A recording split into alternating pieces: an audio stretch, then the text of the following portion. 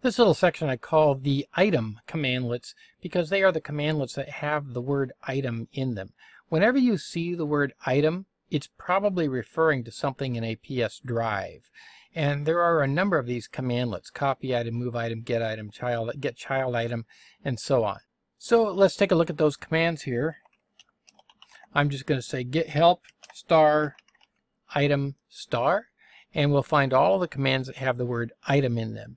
And these, there are some commands, some functions, but these all manipulate the items in a PS drive in some way. And that item could be an entire drive, it could be a folder within a drive, it could be one item within a list, such as one of the alias items, for example. And so that's what all these item things refer to. You can move them, make new ones, remove them, clear them, copy them, and so on.